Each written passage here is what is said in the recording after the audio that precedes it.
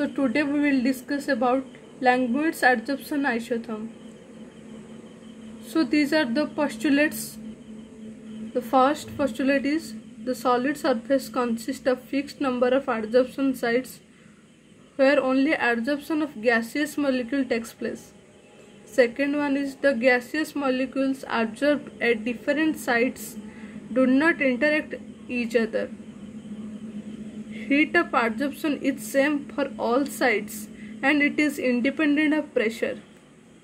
The thickness of adsorbed layer is same as the thickness of molecules of the adsorbed. Here is the derivation. You can see.